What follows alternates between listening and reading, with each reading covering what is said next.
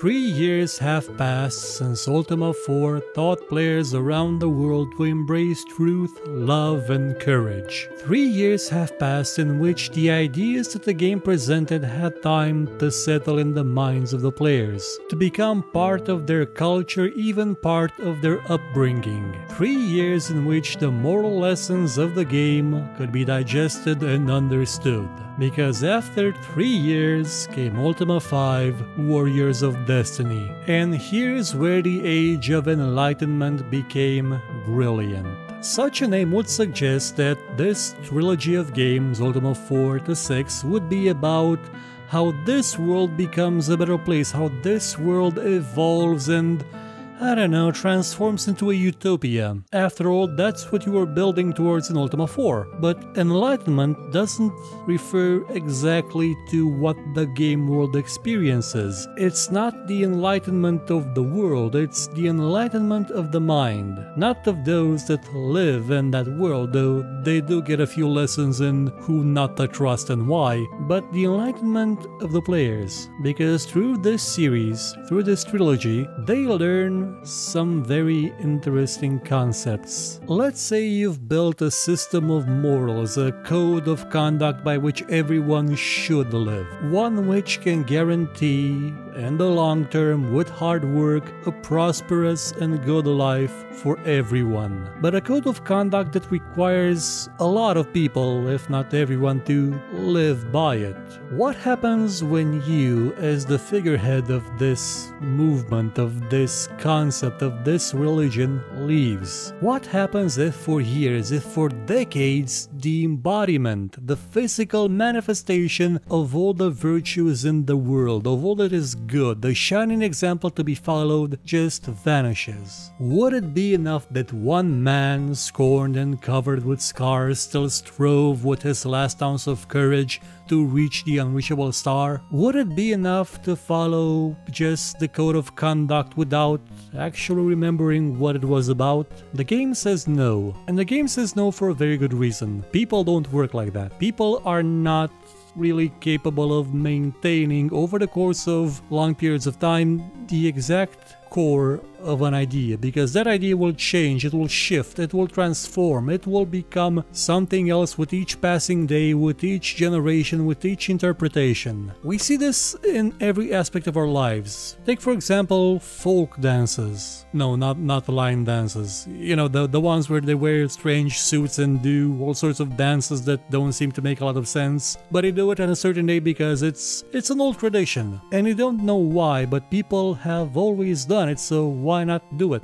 again and again? Or daylight savings. There's no point to it anymore, but we do it because we've always done it and we forgot why. It was because of factory workers and candles. It's not important. Well, it is, because it's currently stupid and pointless, but that's the idea. People forget, and when they forget, they fill in the blanks with something else. While in Ultima 5, it wasn't time, it wasn't forgetting that affected people, it was corruption. And not just any kind of corruption, but the most insidious kind of corruption. The one that still makes you believe that you are in the right. The one that still makes you believe that you are the only one that is in the right. A corruption of the soul, of the mind, that buries itself so deep that you don't see reality anymore, you just see your interpretation of it. The kind of corruption that creates self-righteous assholes that believe that it's their way, or the guillotine, that anyone not living by their personal code does not deserve to exist in the society. Yeah, I know, we have a lot of those people running around today, blabbing at TVs and on the internet, and Ultima 5 kind of predicted those people. It's not hard to predict those people. They've been around since the beginning of time. And they didn't even need the existence of Shadow Lords to corrupt them. They just did it on their own. They did it by, well, the way humans do it, by forgetting and then filling in the blanks with something that seemed better to them, better for them. In the world of Ultima, there existed at one time a evil sorcerer, the first one, called Mundane. He was beaten, his skull was then thrown into the abyss, but he did have a gem, one that gave him immortality, which was kind of forgotten, shattered and forgotten, and out of those gems there came 3 creatures, the Shadow Lords. And when Lord British was away with his most trusted council of mages and knights screwing up the underworld, those Shadow Lords came back, and they began to corrupt the minds of those in power, like Lord Blackthorn. They made him believe that it wasn't enough for people to be encouraged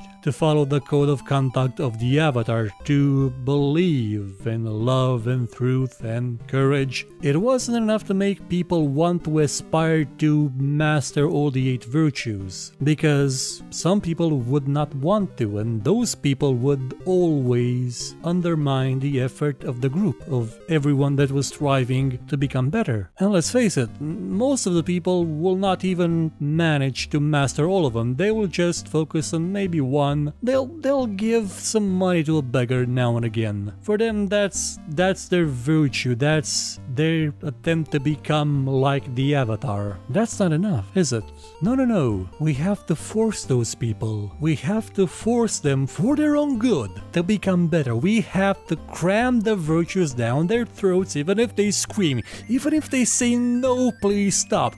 We have to get them to become better. And if they refuse, they have no place being here, because this society, this world will become better. It will become a perfect utopia, and anyone that tries to undermine it will be destroyed. And so the virtues became enforced by punishments. Thou shalt not lie, or thou shalt lose thy tongue. Thou shalt help those in need, or thou shalt suffer the same need. Thou shalt fight to the death if challenged, or thou shalt be banished as a coward. Thou shalt confess of thy crime and suffer its punishment, or thou shalt be put to death. Thou shalt donate half of thy income, or thou shalt have no income. If thou dost lose thine own valor, then thou shalt take thine own life. Thou shalt enforce the laws of virtue, or thou shalt die as a heretic. And thou shalt humble thyself to thy superior, or thou shalt suffer their wrath. They still sound like virtues, don't they? They're not the opposite. Humility isn't being replaced by the pride that destroyed Magincia. No, it's still humility, but humility enforced by violence, enforced by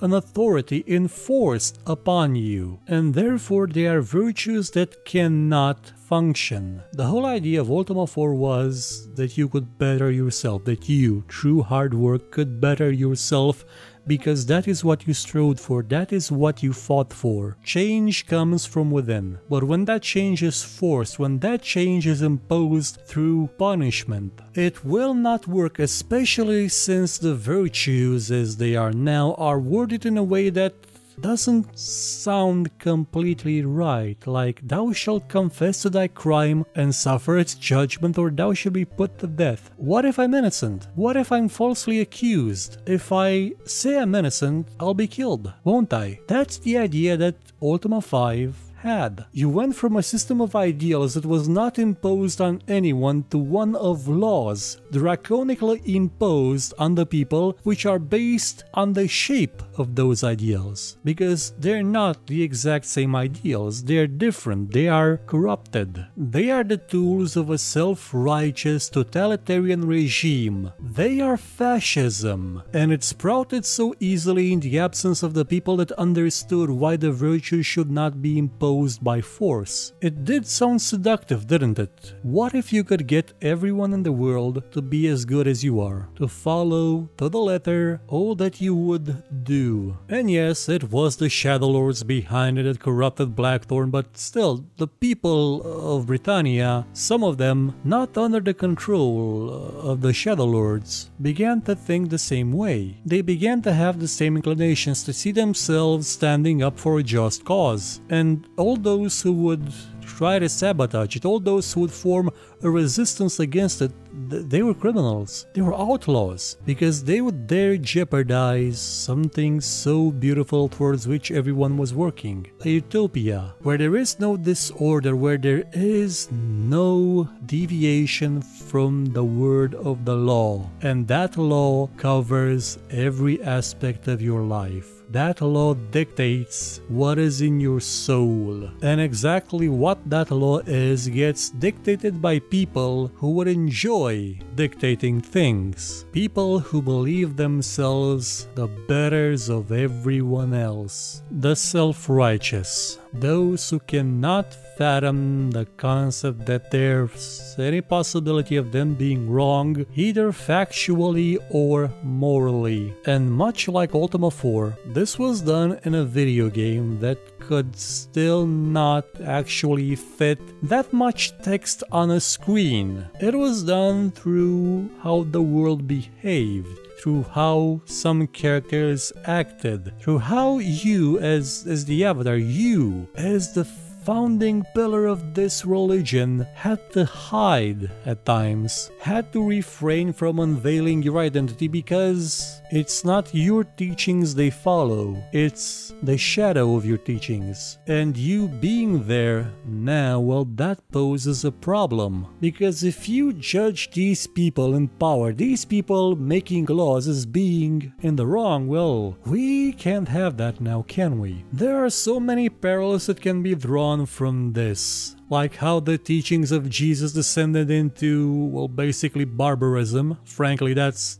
kind of valid for most religions. How the concept of democracy slowly became an oligarchy. And how the simple concept of respecting others became a bludgeoning instrument to strike those who disagree with you, or who just don't agree with you to the letter, that deviate in some small and insignificant way. Now sure, Ultima 5 didn't put it in so many words, it couldn't, you couldn't fit that many words in the game. It was still quite simplistic in that way. You still had to type map, Cinnabon, job things in the parser, so it could have very well gone over the head of people that only played it for a couple of hours and didn't have that much context because they didn't play the last one, but people did understand it. People did realize what this game was about. It was about how even the most noble idea could crumble, could be turned into a tool of oppression. Even the most righteous cause can be so easily twisted into something that goes completely against its fundamental basis. It's a lesson that we need to understand because it's something that it's been affecting humanity for ages and will continue to do so. And it's something that we can teach people through video games. And we should try and do it as often as possible because Ultima 5 can be at times a bit hard to play. Granted, it's about as easy to play as Ultima 4, with several more added layers of complexity because, again, something that very much helps at disseminating the message of the game is if that game is good. And this game is among the best ever made. And the reason why it is one of the best, I mean, besides the gameplay, the way the world is made, the story, it's the way the story is presented to you, the way you are part of the story. You're not some lone hero of legend. Well, yeah, you are the avatar, but you are still you. The same you from Ultima 4. You are the person, the you, standing in front of the screen that walked into this world. And when you go back, you find that your house was ransacked. You were robbed. And the game tells you that reality, ours, you know, it could need the quest of the avatar. All those things you achieve in Britannia and Sosaria, you could achieve them here as well. You could improve this world too. So do it. It's that link to reality. It may be as corny as it would sound right now that you're the person that is standing in front of the screen that goes into the game. As corny as that may be, it gives Ultima weight to its message. It gives it a sense of purpose. And we'll continue on this path next week with Ultima 6, The False Prophet. I don't believe it needs saying, but I do encourage you to play Ultima 5. You'll be able to find it on GOG right now in a pack that includes Ultima 4 and 6 as well for the price of €5.40. Again, Ultima 4 is free as a separate game, but it's in this pack as well. Thank you for watching this show. If you enjoyed it, please consider watching some of our other videos and maybe sharing them or giving a thumbs up if you feel like it. And if you really liked what you saw, please check out our Patreon page. For just $1 a month, you could help us make much better shows and get some rewards in the process. Or you could consider buying my book called Tale of Doom. Volume 1 is out now and available for just $2. And as always, if you thought it was horrible, you know where to find me and complain about it.